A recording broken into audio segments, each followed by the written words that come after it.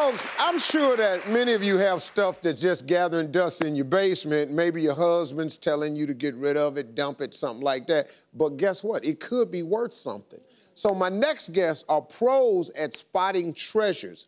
Now, they're the stars of Ovation's new series, Art Breakers. Check it out. Now, this one over here is diamonds. Diamonds? On the left. Is that nice? Yeah.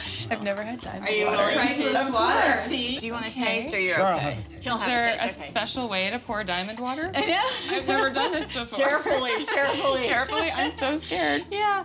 The water has the 4 different elements in it: vitality and optimism, imagination, and creativity. So this is to diamonds. Diamonds. This water is made for me. A girl can never have too many diamonds.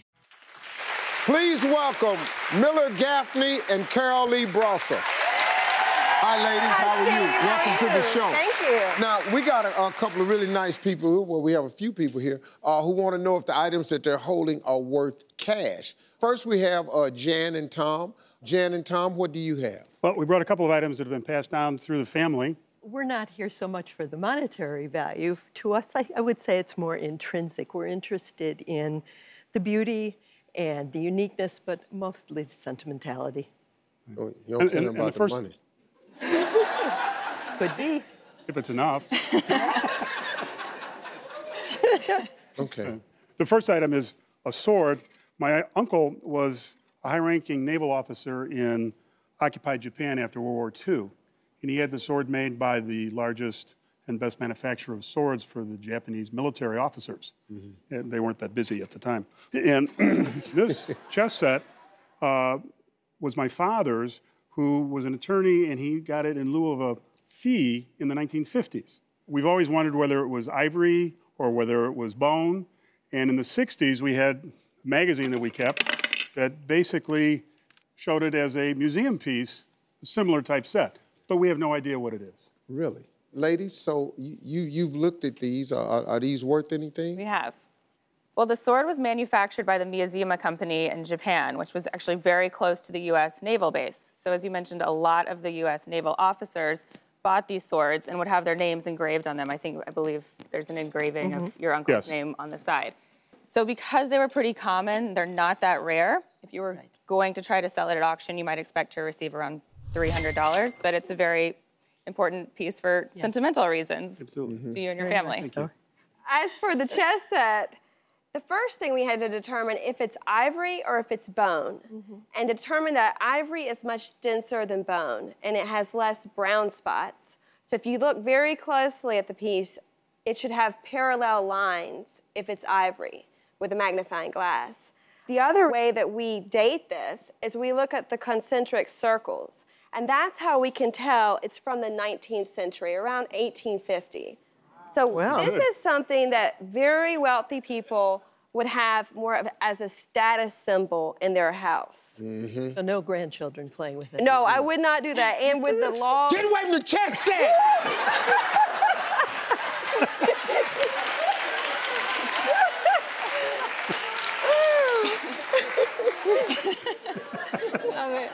Well, with the laws now they actually prohibit the sale of ivory, they're banning that. I would keep this in your family, but the value is $3,000. Oh, wonderful. $1,000.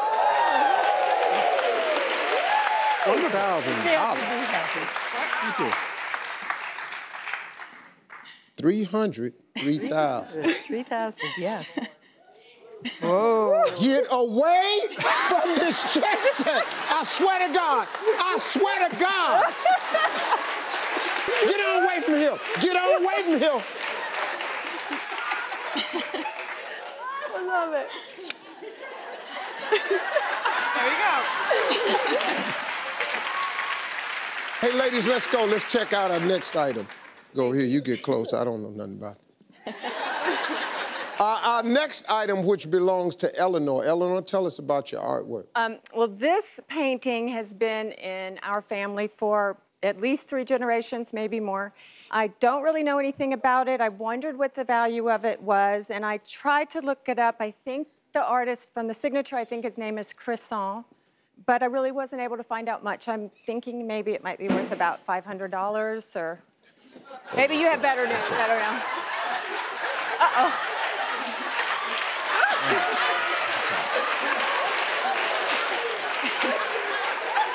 Well, I thought time was trying to stab me. I'm sorry. I'm sorry, ladies, I left y'all, but I'm sorry. I'm from the hood. I didn't even have time to turn around. Okay. All right. Where we at? Okay, well, thank you, Eleanor. Okay, well, actually, from looking at the signature, it's not Grisson, but it's Grisson with a G. And his name is Francois Grisson. He was born in Bordeaux, France in 1845. And this piece, you thought it was worth $500? Yeah. Well, it's actually worth $65,000. Oh my God. I can't believe that.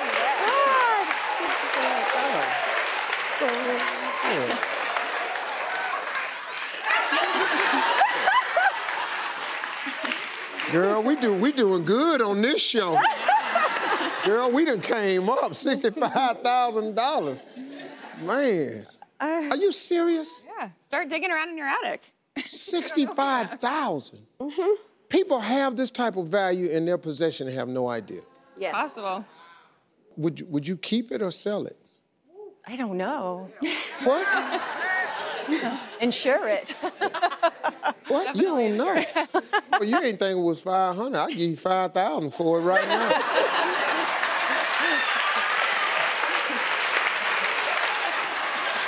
Soon as you give me 5, I'm finna come up 60 20 minutes later. I think that's great. Good luck, though. I think that's really... And ladies, absolutely fabulous. Great job, ladies. Thank you. Great job. Hey, listen, I want to say thanks to all my guests. Folks, Art Breakers airs Sunday nights at 8 Eastern, 5 Pacific on Ovation, okay? We'll be right back.